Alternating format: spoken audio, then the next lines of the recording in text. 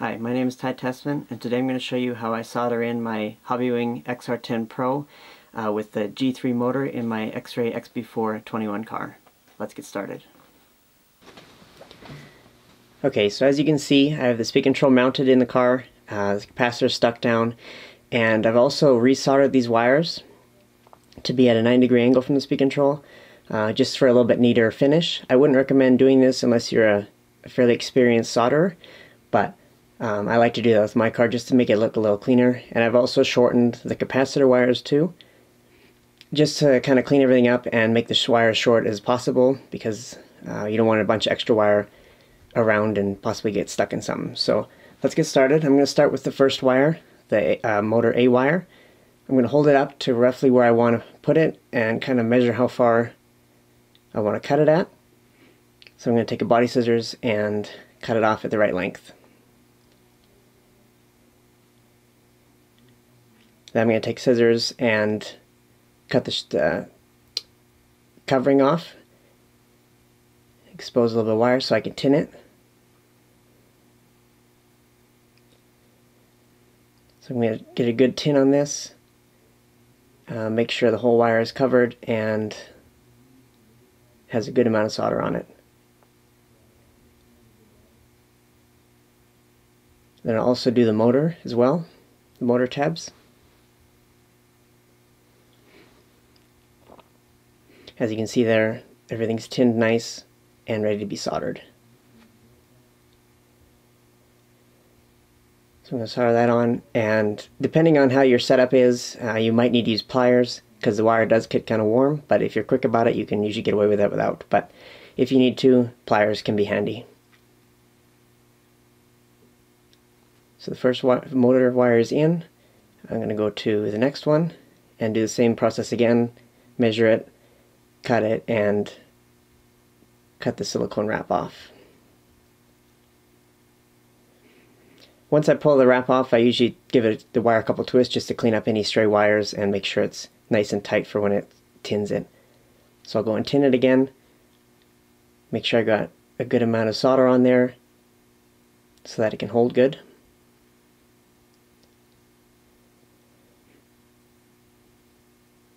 I'm going to do this one so you guys can see what's going on. I tilted the car a little bit. I'm going to tin the motor.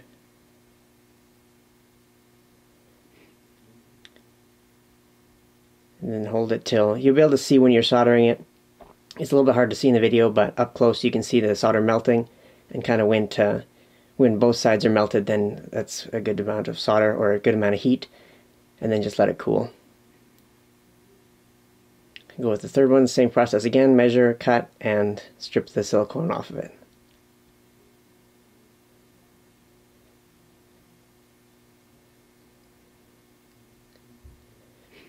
And again, just give the wire a couple wraps just to make sure everything's cleaned up.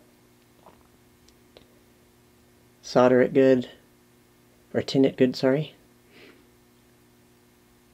And make sure you got a good burn or a good melt in there that you're going to have enough solder to hold it onto the motor, because depending on what temperatures you're running in, this stuff can get hot, so you want to make sure you have a good solder.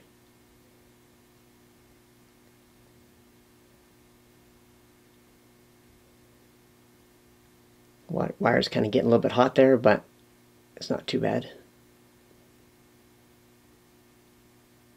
So as you can see, all three wires are on there, nice and tight and clean. A little bit of wiggle room just for chassis flex. I don't make the wires super tight or just the right amount of length. I give a little bit extra. So we're going to go and do the battery wires now. I like to put the battery in the car so I can tell for the length again. I'm going to start with a negative wire, wrap it around here so it's nice and has a good amount of room from the spur gear so as not to get caught up in there. And I'll mark it and cut it off again and strip the silicone off.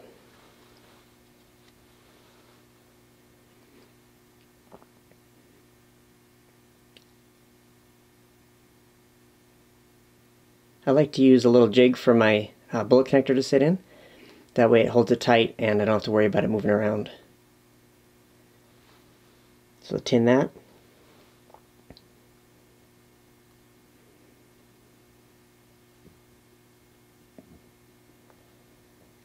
and tin the wire. For the bullet connectors, there's usually a little groove in it where the wire can sit, so make sure you put the wire aligned with the groove just so it has a little bit of a cleaner solder. Then you can have the joints a little bit cleaner and smaller, and just it'll hold better too as well. So solder that in, let it cool a little bit, and then I can take it out of the jig. And I'll go and do the positive one. I'm going to measure it again for length and cut it off and strip the silicone off of it.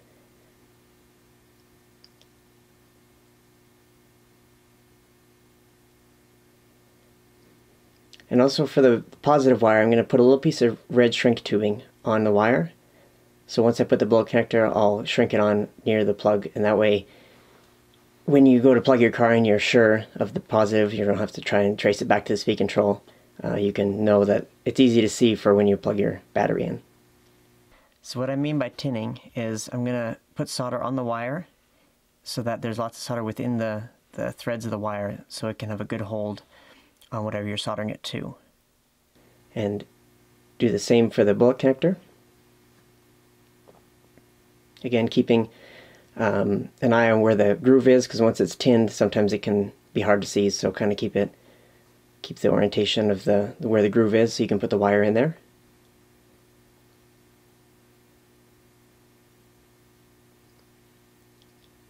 Solder that in, get a nice good melt.